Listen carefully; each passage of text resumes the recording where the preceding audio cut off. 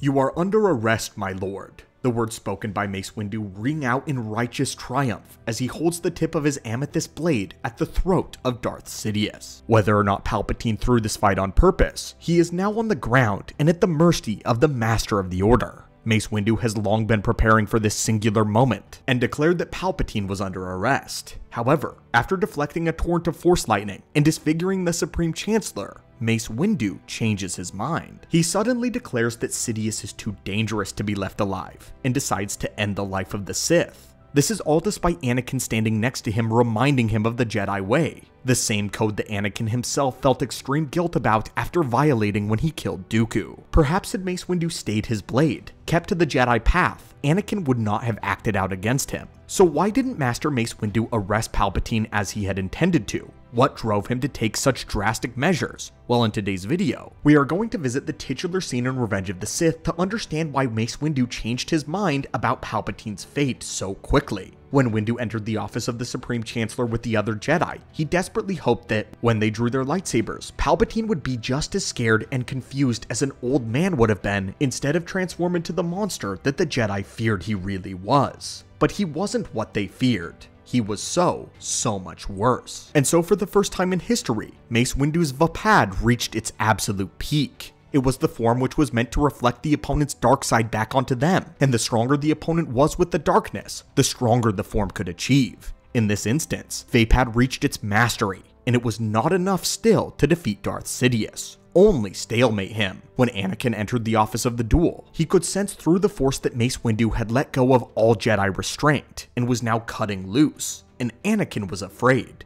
The Revenge of the Sith novel tells us that Windu feels a Shatterpoint, and in the Shatterpoint, he senses something intriguing. He senses fear. Windu's ability allowed him to sense what were called Shatterpoints in the Force, monumental places of significance in time. This could present itself as a weakness in an enemy, or even in a structure. Or, a Shatterpoint could allow Mace Windu to perceive when a certain moment in time would have great implications on the future. At this moment, Windu mistakenly believes that the fear is Palpatine's, and uses it as an extra leverage to disarm him and end the duel quickly. Finally, Windu declares that Sidious is under arrest, and despite having a quarter of the Jedi Council murdered in front of his eyes, and having the knowledge that the leader of the Grand Republic is a Sith Lord, he still held on to the last bit of the Jedi Code, a code that made Mace Windu the Jedi that he was. But then, he realized that the fear that he sensed was not Palpatine, it was coming from somewhere else in the room.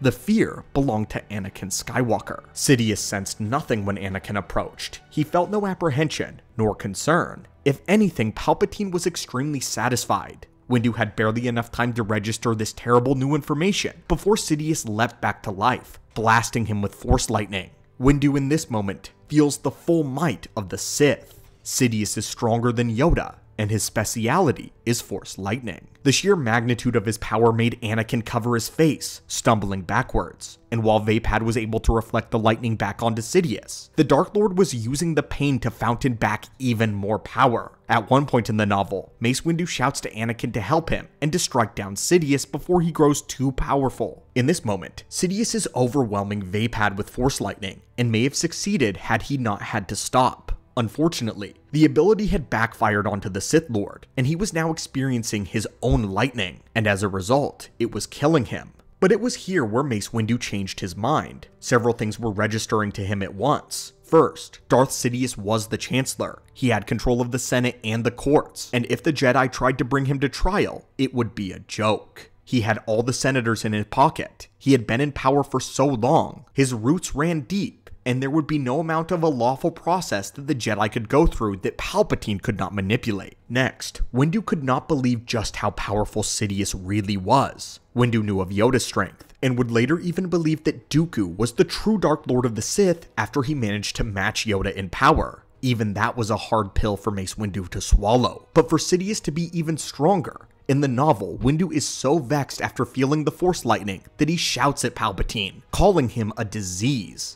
That kind of power should never exist, and certainly not in the power of a Darksider. This is the first time that Windu feels the full might of what Palpatine really is. And third, the nail in the coffin. Sidious was calling out for Anakin to help him. Mace Windu realized he truly trusted Anakin in this moment, and now Anakin was defending him, telling Windu that Palpatine had to stand trial and that he needed him. This is why Windu reared his blade backwards to begin with. He realized that he had to end it all there. He couldn't let Palpatine manipulate the Chosen One. The destiny to destroy the Sith was in Windu's hands, but not directly, through Anakin.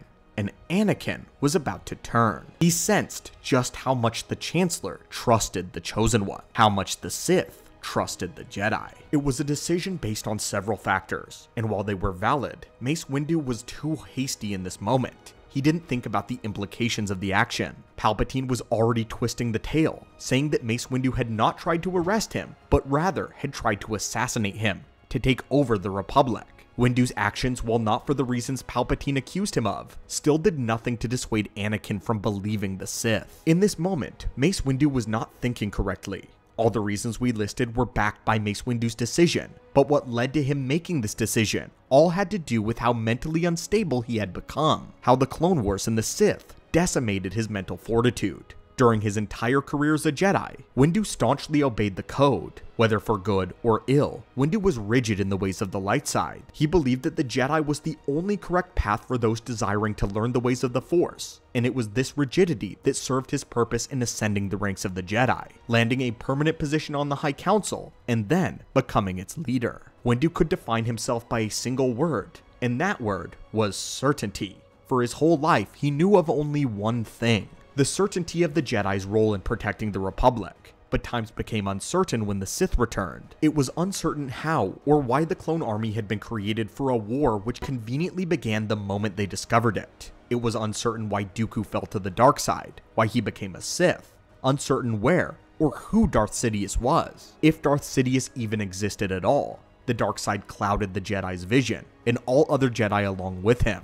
And for Mace Windu, who had the gift of being able to perceive shatterpoints, this was the ultimate affront to his certainty. He was sensing shatterpoints everywhere, but was unable to connect them to anything because of the dark side and its large veil. All of this is to explain that during the waning days of the Clone Wars, Windu was not as he was earlier. In the Revenge of the Sith novel, we see several moments with Obi-Wan where he is speaking with Windu privately. Sometimes Yoda is present, but during their conversation, Obi-Wan notices something frightening about Mace Windu. After having been recalled from the front lines of war to deal with the politics of Coruscant, Windu has become paranoid. Kenobi describes him as having a dark and a wild look in his eye. The horrors of the Clone Wars have been difficult on everyone, but Mace Windu had spent months on Coruscant dealing with backstabbing bureaucrats and Senate nonsense, all attempting to find Darth Sidious. They had managed to track Sidious to Palpatine's inner circle, but were unsure of who it could be. They never suspected Palpatine himself. He was already the Chancellor. He already ruled the galaxy, and why would anyone want to take over when they already commanded it?